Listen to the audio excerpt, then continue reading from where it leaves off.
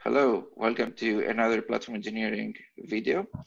Now that we know how we can set up encryption on Linux, let's find out how we can crack it using quantum computing. I am joined by James Birnie, a principal consultant. And James, do you want to say a few words, introduce yourself? Yeah, thanks very much for having me, George. My name's James. I'm James Birnie. At the moment, I work for a company called Codurance. We're a small consultancy. I'm a principal consultant there. For 4 or 5 years before that, I worked for ThoughtWorks, which is a bigger consultancy. What I've been doing as a consultant is mainly working in companies that need some help to get their delivery organization working well. So, which I find interesting and fun. Usually we have a saying that if your biggest problem is a technology problem, you probably don't need us, and you definitely don't need me. So that's the type of environment I like to work in.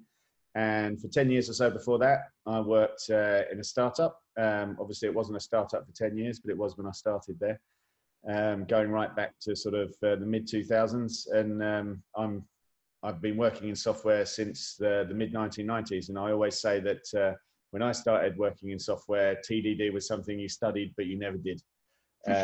So that's a function of how old I am. So I just about still write software, and I think we'll probably touch on it in this talk. But these days, most of the software I write is using quantum computers, which I just do for fun. So yeah, thanks for having me, George. Excellent.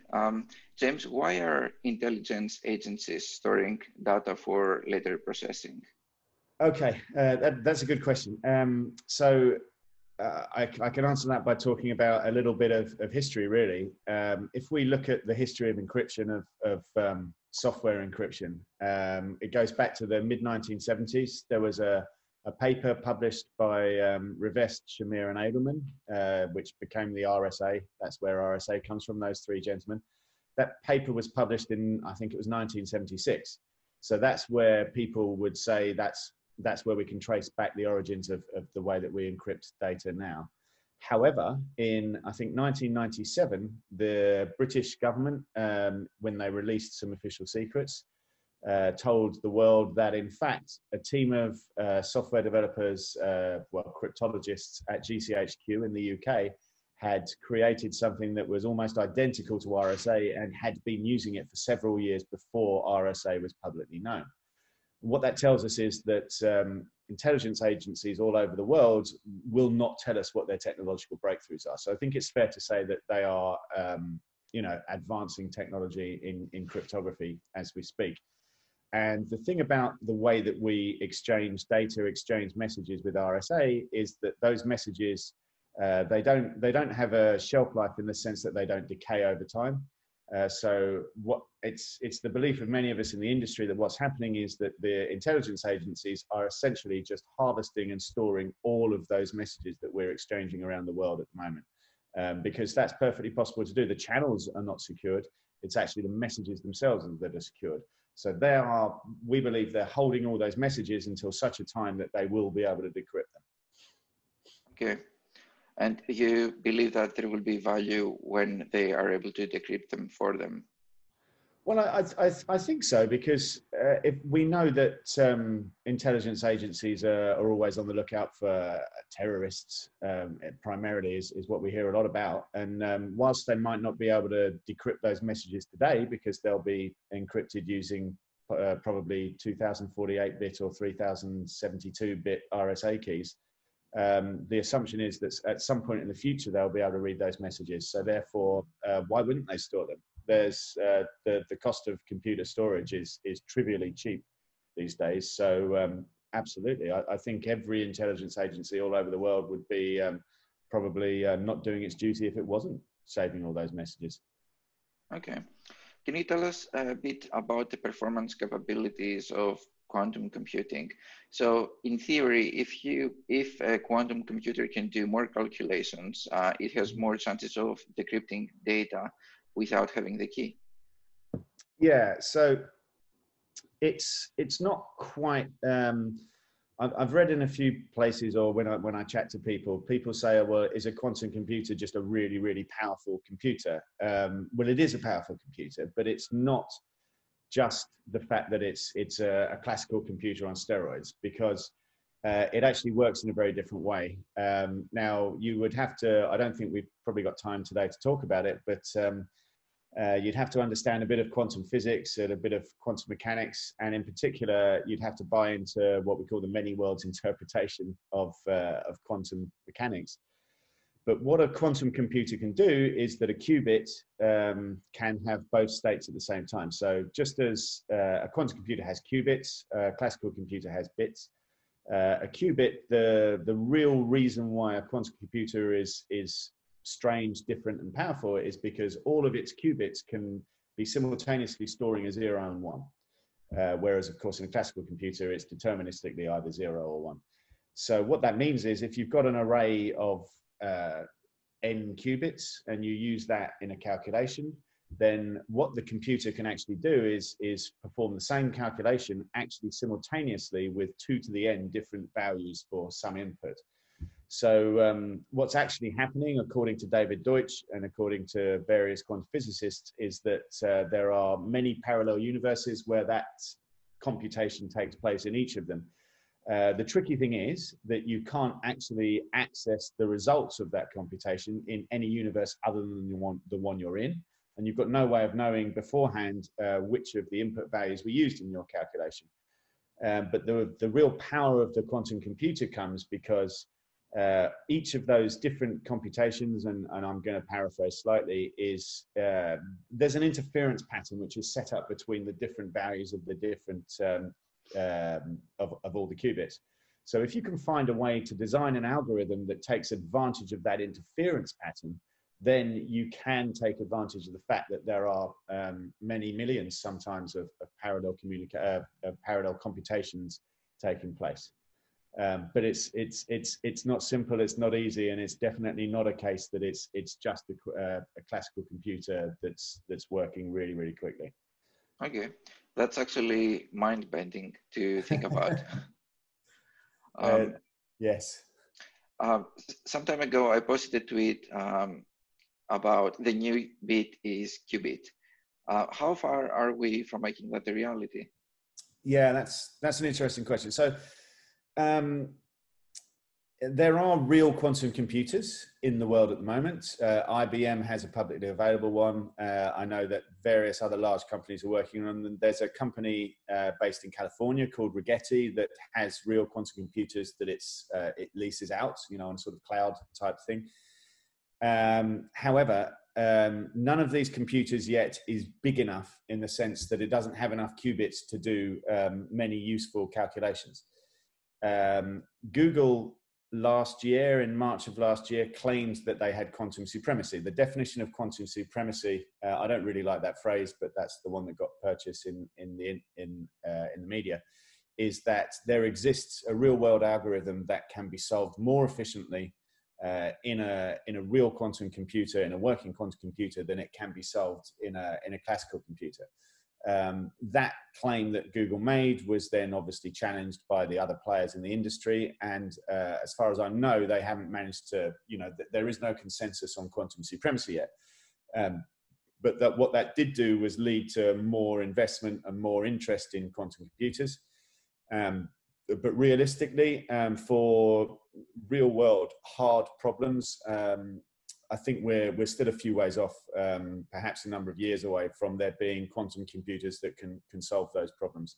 I do know that Microsoft announced about a year and a half ago that they expected, well, I say Microsoft announced, one of the marketing people in Microsoft in a press conference said that he expected there to be a working cloud quantum solution within 5 to 10 years.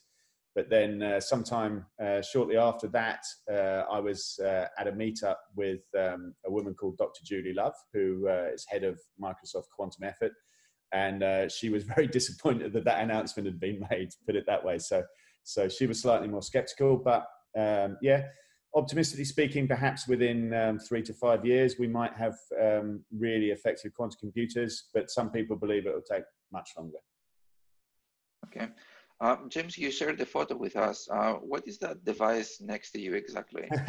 And where are you in this photo? So that photo, that's from, that's a place called the London Centre of Nanotechnology, LCN, which is just near Euston Station in London.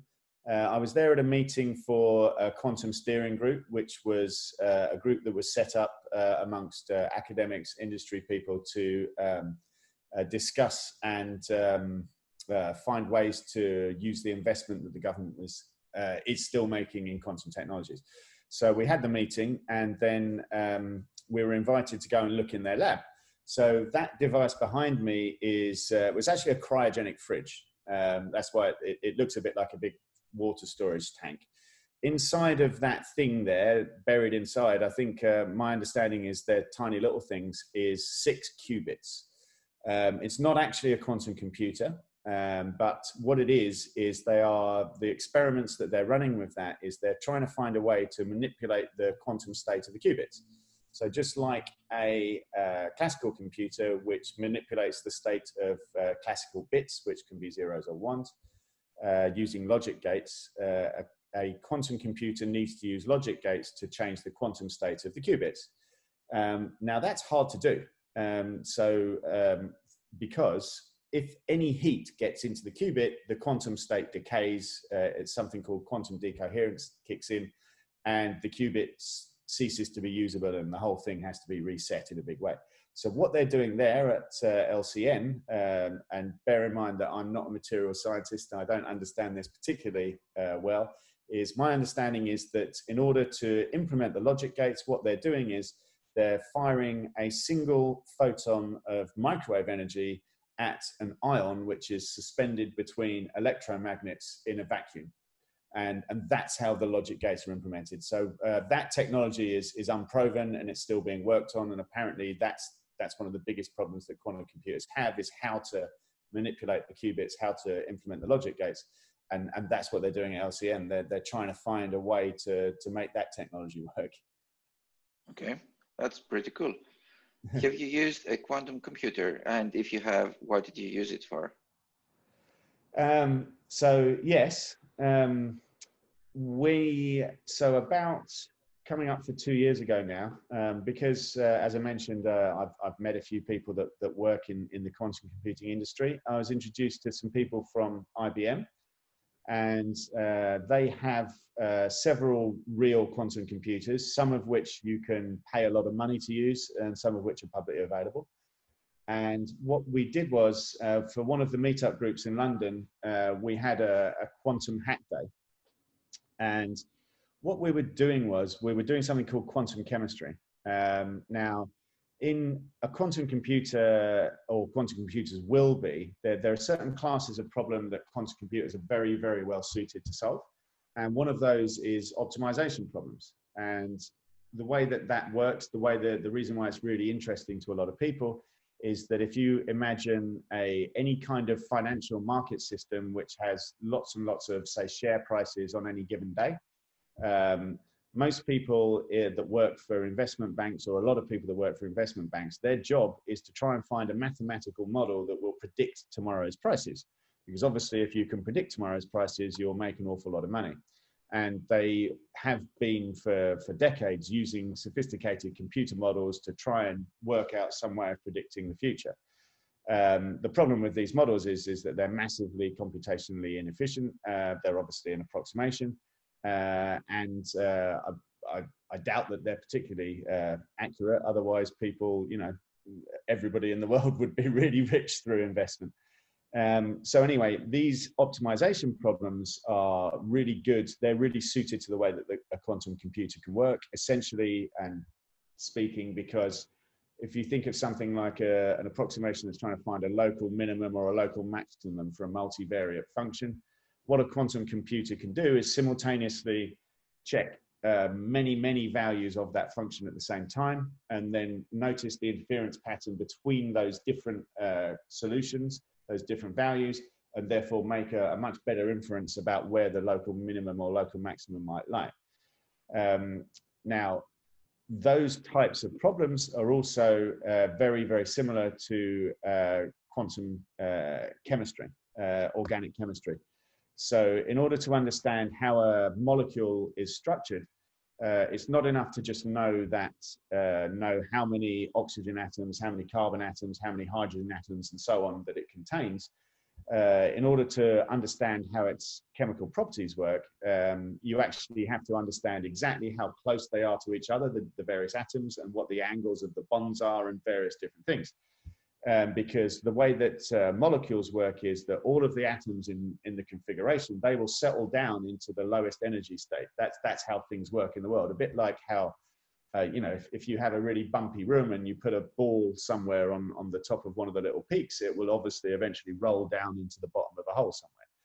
So that's how chemical compounds work. So what we were doing when we used the IBM computer was we were using the computer to simulate the structure of a molecule. It was actually a known molecule because the computers are not yet powerful enough to simulate really, really complex molecules. So we were using an optimization algorithm and submitting it to the quantum computer, then getting back successively better approximations to try and infer the exact chemical makeup of a particular compound. So yeah, we did that for a day, and then, you know, we had our results. We were doing it in teams, as one does in a hackathon type thing. And the reason why that type of operation is really interesting and really exciting is that we don't understand complex organic molecules. So whilst we I've been told that the most complex molecule that we understand is caffeine, and that has, you know, it's, say, this big. I don't know what that means, but it's a big thing. But classical computers are not powerful enough to simulate bigger molecules than that. And one of the most interesting molecules that exists is something called the iron molybdenum complex, which is actually a submolecule of some bigger organic thing. And the reason why that's interesting is because bean plants use the iron molybdenum complex to fix atmospheric nitrogen. And then they take the atmospheric nitrogen and it turns effectively into ammonia, which they then excrete through their roots. And this is why crop rotations works. We've known about crop rotation for centuries. You might remember studying at school. So you plant beans one year, then you plant wheat the following year, then you leave the crop fallow. And the bean plants take the atmospheric nitrogen and turn it into fertilizer for the wheat, which is why you do the crop rotation. Now, we've known for a long, long time that ammonia it's effectively the universal fertilizer. Everybody needs it all over the world. And at the moment, the way that we make ammonia is through a process called the Haber-Bosch process, which has been around for over 100 years. And that's a massive, heavy-scale industrial process that uses, according to some estimates, up to 5% of all of the world's entire output of natural gas at any given point. And it's hugely costly, it's hugely expensive, and it's hugely polluting. However, the bean plant that I've described can do exactly the same thing, but without all of that energy uptake. And we don't understand how it does that. We know it's to do with this iron molybdenum complex, but we don't understand the exact chemical properties because we can't simulate that molecule.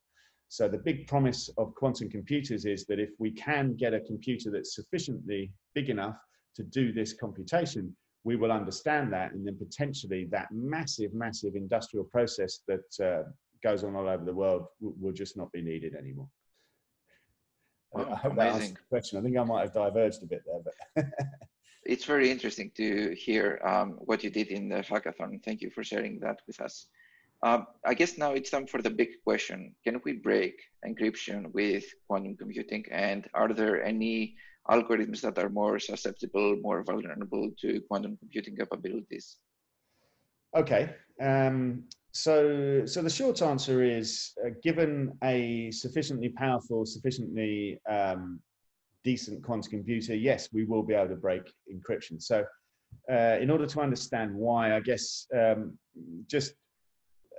we need to understand a bit about, and I'm sure we spoke about this earlier, although I haven't seen it yet, how exactly does encryption work? So public key encryption, most of the algorithms, RSA in particular, and I think elliptic curve is the same, they rely on the fact that it's very, very easy to multiply together two large prime numbers, but it's very hard to get the factors of a large number. So the encryption key effectively is a very, very big number, which is the product of two primary numbers. Two prime numbers. And to factorize any number using any classical computing algorithm is of exponential complexity. Well, it's actually sub-exponential, but that's the same as exponential, really. So just to give a sense of what that means, most of RSA, I believe, at the moment is 2048-bit keys that we're using to exchange our information. If you take the most powerful classical computer that currently exists, they would take in the region of 80 or so years to, I think, or decades at least, to decrypt that key. So you can be fairly certain that under certain current conditions, those keys are safe.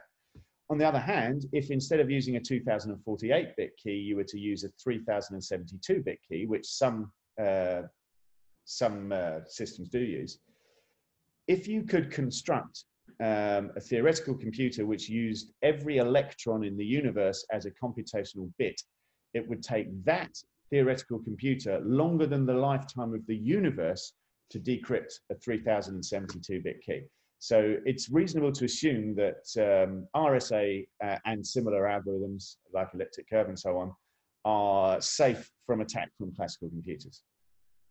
However, given that breaking those encryption algorithms is equivalent to effectively factorizing a large number, the question becomes, okay, how efficient does there exist an algorithm in a quantum computer that can do that in efficient time?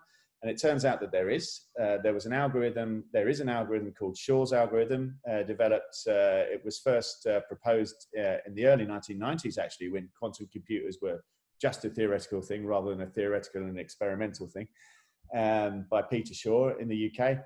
And Shor's algorithm is for factorizing large numbers, and it isn't of exponential complexity, it's of polynomial complexity. And effectively what that means is that the problem of factorization stops being intractable and becomes tractable. So broadly speaking, if we could make a quantum computer that's good enough and powerful enough and has enough qubits, we can break RSA. And it's debatable how far away that time might be. But just to set it in context, the biggest known quantum computers at the moment are in the region of somewhere between 100 and 200 qubits in terms of compute power. In order to factorize a number, Shor's algorithm requires about 3 times as many qubits as the size of the key. Therefore, for a 3072-bit key would require in the region of 9,000 qubits. So that's some distance off, but I would hasten to add that is known quantum computers. And as I said right at the start of this discussion, many of us believe that there are much more powerful quantum computers that are lying around either in China or the UK or France or America that exist, and we'll only know about them in the future. Okay, so it's not impossible. Good to know. Thanks for letting us know. But there are some limitations in quantum computers today. For example, it has to operate within a specific a certain temperature, or it can only operate or run a program for a few seconds. Yeah. Is that still the case? Yes, absolutely. So the temperature thing's interesting. The reason why they're in the thing that was behind me in that photograph is a cryogenic fridge. And I know when I've spoken to people at IBM, and if you go on the IBM Q Experience website, you'll see this. They're fond of telling us that the qubits have to be cooled down to something near absolute zero.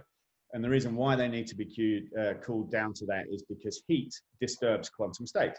If you have a quantum system, which could be an ion, or it could be a photon, or it could be an electron, something like that, any type of heat absolutely ruins the purity of the quantum state and ruins it as a computational thing. So the IBM computers are something like, I think it's 0.2 millikelvin. And the IBM people are fond of telling us that not only is that colder than outer space, apparently, who knew, but it's also, according to their publicity and according to their people, the quantum computers that they have in America are the coldest thing that's ever existed in the universe. So I guess that in itself is a limitation. It's whilst that's known technology, cooling, supercooling things, it's expensive technology. But the real limitation is that it's twofold. It's the fact that in order to, unlike in a classical computer where bits are really just sort of moving things that are voltages in little capacitors that lie around inside the computer somewhere, and they can assumed to be effectively have infinite lifetime and infinite fidelity. It's not quite infinite, but for the purposes of calculation, it's good enough. That's certainly not the case in a quantum computer. So all of your qubits need to be near to all of your other qubits in order to exploit the interference patterns that I mentioned earlier. So the actual physical arrangement of them is important. And that's hard to do because, I think we all understand that if you've got, say, 100 qubits or 1,000 qubits, how do you make all of them close to one another? It's physically not possible, and they have to be in some sense, otherwise you can't exploit the computational, you just can't exploit them. So that's one problem. But also the bigger problem is something called quantum decoherence. So no matter how close to absolute zero you have your quantum system, every time you pass the qubits through a gate, that's logically speaking, but as I said earlier, that could be by firing a photon of microwave radiation at them. The quantum state leaks a bit into the gate, and the gate leaks a bit into the quantum state effectively. So the quantum state is gradually getting less and less pure and more noisy. So there's a physical limit of how many gates you can pass your qubits through. And that technology is far from understood. It's a material science problem, and that's where that's the big current barrier to making a working quantum computer, is to understand how to physically make the qubits so that you can have enough of them in a single computer to make meaningful computations, but also, more importantly and more difficultly, so that they can go through sufficient numbers of gates to make a meaningful quantum, they call them a quantum score, these programs. So you have to, we don't have enough qubits, which is in one dimension, and we can't yet pass them through enough gates to make a meaningful program. So if you take the number of qubits and multiply it by the number of operations, that's something called quantum volume. And we're still ways off having usable quantum volumes that will solve real world problems. Okay. You mentioned that there are a few companies offering quantum computing capabilities for people to use. Is it a matter of, first of all, what companies are those? And is it a matter of people signing up and writing a program using a simulator maybe? How does it work? Okay. So yeah, IBM Q experience is probably the most well known, and it's the one that I use for demonstrations.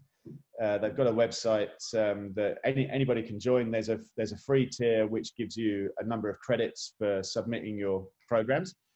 It's a bit like returning to something in the 1950s or 60s that my dad told me about when he was at university. He used to write programs on I think it was punch cards, and physically punch the holes in the punch cards, and he had to travel from Leeds to Durham, or Durham to Leeds, I can't remember which, and give those programs to somebody else, and then they'd execute them on their big computer thing.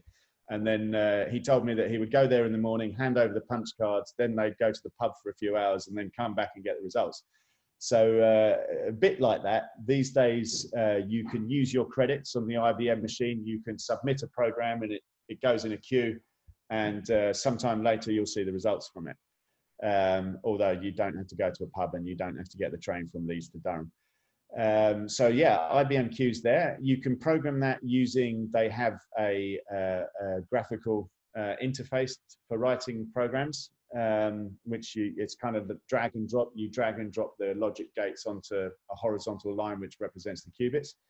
That also sort of transpiles in front of you into a kind of Python dialect, which is the quantum program.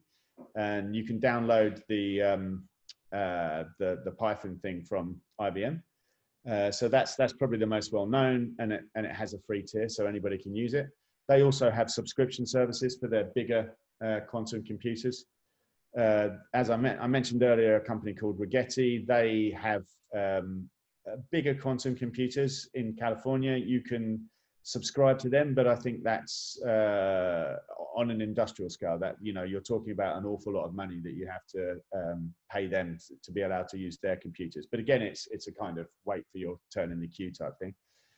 But if you want something accessible, you want to understand how quantum algorithms work and how to code them, certainly my favorite way of doing that is there's something, Microsoft have got something called QIS Kit, which I think is supposed to be said Qiz-Kit or Quiz-Kit, which is basically a .NET thing. You can download it free on their website, and then it adds plugins to Visual Studio Code or whatever. There's a language called Q#, which is their quantum computing language. You can write programs in Q#. You have to write a C# program or some other classical computing language program that then will call your Q# program. And that executes on a quantum compiler, a quantum simulator, which is installed on your own computer when you download Qiz-Kit. So that quantum simulator, effectively what it's doing is it's using clever maths to simulate the way that qubits work. But obviously, because it's a classical computer, my Mac here, whenever I've written these quantum programs, there seems to be a limit of something like 20 to 25 qubits, which will then start to stress the memory, at least of a MacBook Pro. So that's kind of the outer edge of the capability. But the cool thing about Q# is that it's a fully formed universal language, and it does everything that one day you'll be able to do on real quantum computers. So you can use that to effectively learn how to write quantum algorithms, learn how quantum algorithms work. And because it's Microsoft, they're developers. I think who was it? Steve Ballmer that said that years ago. It's actually a really usable, accessible language. They've written quite a lot of libraries for you to look at to see implementations of different algorithms. And the whole point of what they're saying is because of the way that you structure your program, you use a C# program to call your quantum program. Effectively, you create an instance of the simulator and pass your quantum program to that simulator. So what they're saying is, well, this code, one day, instead of passing the simulator to it, you will pass some sort of reference to some cloud resource that will be the quantum computer, so that the programs that you're writing now potentially could be those same programs that you can execute later on. Okay, that's very cool. We'll post all the links in the description below, so if people are interested, they can check them out. And I think that's a very nice path that you described for people if they're interested in getting involved with that, how they can start playing around with the quantum algorithms and learn more about it. Mm-hmm. It's funny how you can actually use a simulator to do those things without having an actual quantum computer, but then it gets very expensive depending on what you want to achieve. I wanted to ask you, how did you get involved with quantum computing? Yeah, so what happened was I was at a conference. I think it was in about March of 2018, so two and a half years ago. And I was speaking at this conference, and as at the time I worked for ThoughtWorks, and ThoughtWorks is big on microservices and so on, things like that. And so my talk was about microservices, a very mundane, boring topic, but I was there talking about microservices. And on the first day of the conference, it was a 2-day conference, there was a talk by a person called Alistair Connaughton, who is now a very, very good friend of mine. And it was about quantum computing. And I thought, oh, that sounds interesting, because I'd heard of quantum computers and I thought that they were just a theoretical thing. So I thought, well, I'll go along. And I think his talk was entitled something like the quantum computers are coming, something like that. So I went to the talk. It was really interesting, but I didn't understand much of it. And, you know, maybe it was me. I probably had a bit of a hangover or something. I don't know. But so I thought, well, at the speakers' dinner, which was that night, I thought, well, I'll go and talk to this chap, Alistair. He was there, and try and understand a bit more. So I tried to speak to Alistair, and I did speak to Alistair, but either I think I'd had a few too many beers, or perhaps I just was not capable of understanding, but I didn't feel like I got too much out of the conversation. And I remember leaving that conversation thinking, ridiculously, thinking to myself, oh, I think I could do a better job of explaining quantum computers than Alistair could. And I just thought that, you know, but that's just me. And by the way, I don't think I can necessarily. So then the following day, when I left that conference, one of the guys that was one of the organizers said to me, oh, I run these two conferences in Poland, in Krakow, and they're coming up in a few months. I'd like you to come and talk at them. And I was like, oh, okay. And he said, yeah, would you mind just filling in the submission form? But, you know, we definitely want you there. And I was like, oh, okay, fine, yes. So I got back home, and I just cut and paste my talk synopsis about microservices and thought, well, they'll ask me to do that because that's why I was there in Vienna. But at the same time, I just, on a whim, I thought, I'll put something together about quantum computing, introduction to quantum computers, because in my head, I thought, how hard can it be? So I submitted that. And then lo and behold, a couple of weeks later, I got these two emails from these two conferences saying, we'd love you to come and do this talk on quantum computing. It's a really interesting subject. So I remember saying to one of my colleagues that morning at work, oh, do you fancy doing a hackathon and learning about some quantum computers? Because I've got 8 weeks to learn about it.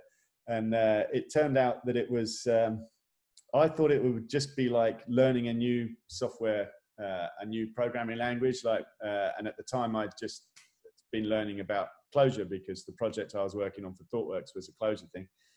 And I just thought, well, how hard can it be? It turns out that it's very hard. And it turns out after a few weeks of trying to read stuff and working it out, I realized I actually needed to understand the fundamentals of quantum mechanics in order to understand how a quantum computer worked.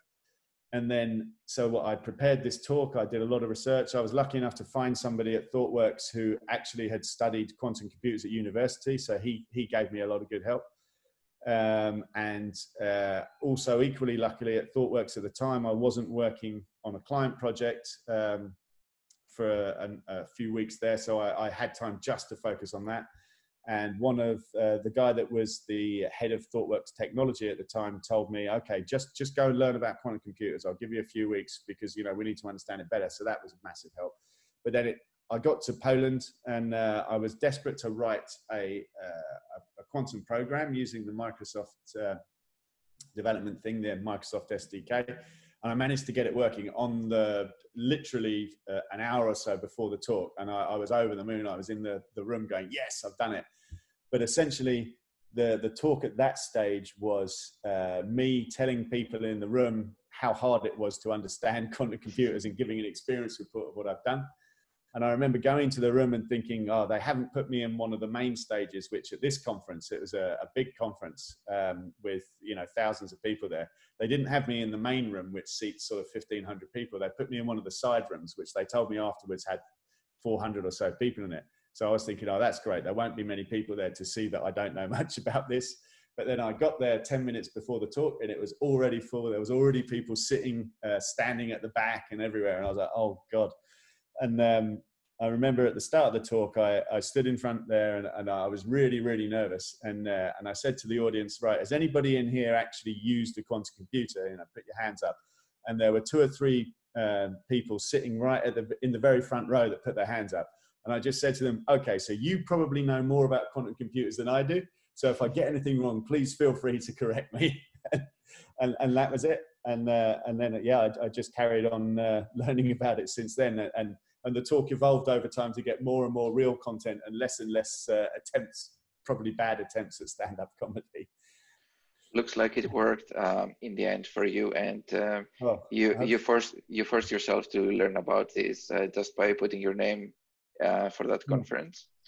Yeah, that's called conference-driven development. Interesting. So thank you very much, James. I really appreciate your time, and I think we learned a lot of new things today.